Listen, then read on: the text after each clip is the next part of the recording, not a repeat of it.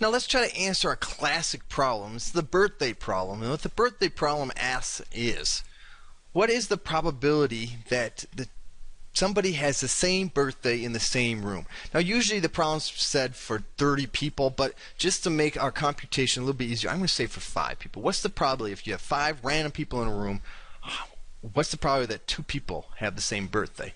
And there's actually 2 key steps for doing this. Step 1 is to find the probability that nobody has the same birthday, which is actually the complement of the probability that someone has the same birthday. Okay, so that's the first thing. We're going to try to find the probability that nobody has the same birthday. It's actually easier to find that than the probability that someone having the same birthday. And then, if we can find the probability that nobody has the same birthday, what we're going to do is we're going to subtract the probability that nobody has the same birthday from 1, which actually tells us the probability of somebody having, or at least 2 people having the same birthday. Okay, so let's get going on this problem. First off, I like to use that bucket method I've been using on this. And we have 5 people, so let's have 5 different buckets, okay? A bucket for each person. Okay. And what you have to ask yourself is, we got 1, 2, 3, 4, oh, one more. Is let's start with person 1 right here. Now, there are 365 days in a year. So how many days do they have to choose from? Well, they have 365 days to choose from of 365. So we're going to put that there as the probability of them having that day. 365 out of 365 days to choose from. Okay? So, now, we're going to multiply that by this person. The next person, now, can't choose one of those days, right? So they can only choose 364 days of the 365 days, right?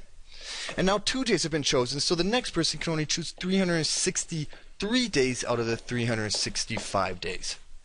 And so forth and so on. 362 over 365 days.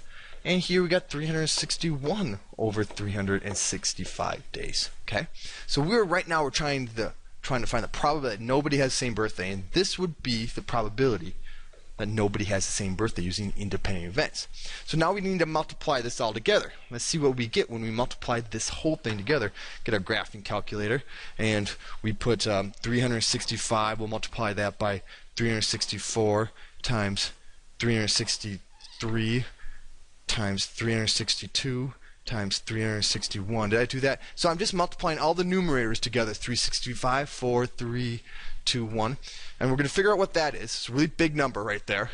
And we're going to divide that by 365 times 365 times 365 times 365 times 365, which is really just 365 to the 5th power. So the probability that no one has the same birthday, B day, is equal to 0.972.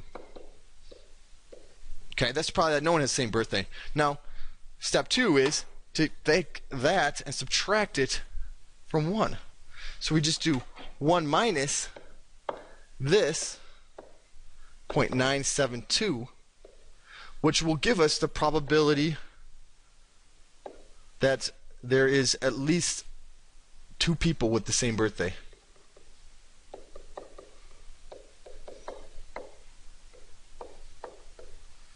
B day.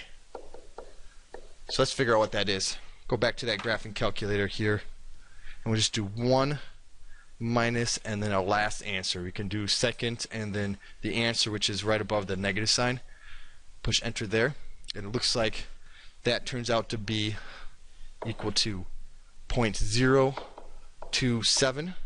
And if you wanted to change that, we can move this decimal over, change it to a percent, so we get 2.7% chance that if you have a group of 5 people, that 2 have the same exact birthday.